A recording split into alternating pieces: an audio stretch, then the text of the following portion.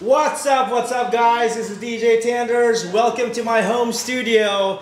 Today I do have a special guest, JDizzo. JDizzo in the house, ladies and gentlemen. And today we are going to do a special premiere of Tagalog University.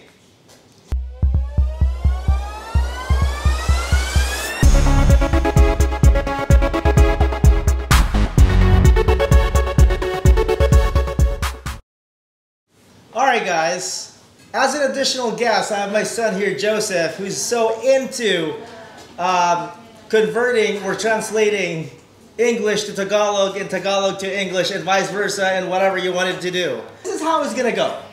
I would say the English word, JDizzo is gonna be doing the Tagalog translation, and this guy over here is gonna be using it in a sentence in Tagalog. So, here's the first word. In English, we call our underwear briefs. In Tagalog, Brief. what? Brief. How do you use it in a sentence? Do it. Come on, buddy, do it. You can do it. Oy, brief mo! That's how you do it. Huy, yung brief mo. That's how you do briefs. Brief. Oh, big bro. All right, let's do this again. Word number 2. In English, we call the women's underwear panties. In Tagalog, Panty. and how do you use it in a sentence? Panty mo!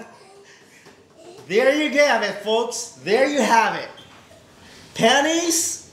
Panty. Panty mo! Yes. Pantimo or pantimo. Word number 3. I don't even know the third word, buddy. Give me some words. Hindi ko alam. Wow, I love that. All right, here's the third word. In English, we call our butt butt. In Tagalog, Puwet. puwet. How do you use it in a sentence? Baho ang puwet mo! Baho ang puwet mo. What does that mean? Your butt stinks. Your butt stinks. Oh, I can smell it from here. You forgot to wash, buddy. You forgot to wash. Anyways, here's our fourth word. In English, we call this nails. In Tagalog, you say Kuko. but before you translate, I have a side joke, right? And only Filipinos would know this. You know the basketball player Atoy Ko and the singer Cool Ledesma, right? Yep. What would happen, just in case, what would happen if these two guys got married, and what is going to be the new name of Miss Cool Ledesma? Coco. Coco! That's the name, Coco! Nails! So, how do you use Coco in a sentence? Oy, your kuko is long! Oh, like yours! So, these are the Tagalog words that we wanted to do. And I think there's one more. There is one more word. What is that? I don't know, you tell me. Think. In English, we say something hard as hard. In Tagalog, it's what?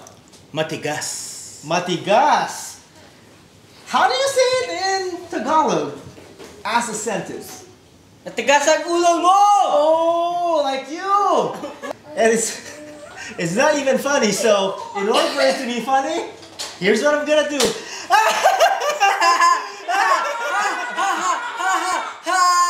So, I think that we're gonna be looking for more words.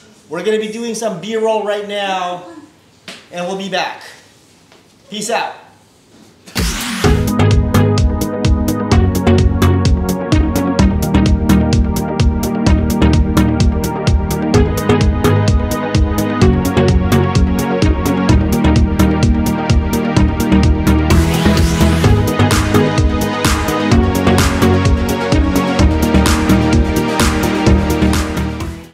I don't know where my son went, but I think he's actually upstairs doing his homework. But anyways, the show must go on, so it's just the two of us, okay? Sure, buddy. So, the other word that I wanted to do is, in English, we usually say crazy, right? Like, this guy is crazy. Or, you are crazy. But in Tagalog, you actually say it in a different way. How do you say it? Ulul. Ulul. So, how do you say it, right? So, if you wanted to say you're crazy, you're going to be saying ulul. This is how it goes. Listen carefully. Ulul mo. That's how you say it. When you're mad, ulul mo. That's how you say it. How about something really gross?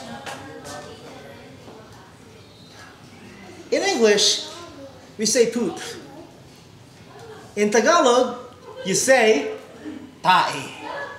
Tae. How do you say it in a sentence? Ang baho ng tae mo! Oh my goodness. Poop, tae, baho. You got it. Alright, so this is not a word specifically, but this is how Filipinos or Tagalog people usually say when they wanted to save electricity. They usually say, in English, we usually say, turn off the lights, or turn on the lights. But in Tagalog, it's somewhat different. How do you say it? Close the lights! And? Open the light! Close the lights and open the lights. There's no door in the lights. How would you open or close it? Right? But you just do open the lights and close the lights. Hoy! Save power! Close the lights! Or, hoy! It's so dark in here! Open the lights! There's no doorknob. You can't open it. You can't close it. You have to turn on or off. Yes. Here's another term I remember, brother. Here, we actually say bathroom, right? Or restroom. But for Tagalog people, how do they say it? CR. What's CR? Comfort room. So, what do you do in the comfort room? Do you do comfort stuff? You comfort yourself? What do you do there? You unload. Hoy! Saan ang CR nyo dito? Hoy! Hoy! Pa-CR naman oh! Ihina ako eh. It's funny, dude. It's funny. Alright, fellas. Sometimes there are some words where you just kind of say it differently. I mean, you know what it means, but it just kind of sounds differently. Especially the translation between F and P. So, as an example, when you talk about a floor, you say floor. But for Tagalog, you say Floor. And how do you say that as a sentence? Boss, anong floor ba yung gantong office? Floor. Instead of floor, it's floor. The other word is 5. 5. Okay, 1, 2, 3, 4, 5. 5, letter P. 5. What else? As an addition to the P and F transition, there's another example. Careful! Careful, huy! Careful, you might fall. Is that right? Yep. Okay, you have to be careful because you might fall in your seat. You might fall. You might fall. By the way, shout out to my buddy Paul. Mayor Paul, this is for you. You might fall. When you're calling someone here in the States, you say, hey, blah, blah, blah, blah, blah, blah. In Tagalog, you say, hoy. And how do you use it in a sentence? Hoy, Mang Tomas, nandito ka na pala. Hoy! Loko ka! Hoy! That's how you say it. But here in the States, you say, hey buddy, I'm looking for this guy. Can you actually help me? In Tagalog, you say, hoy!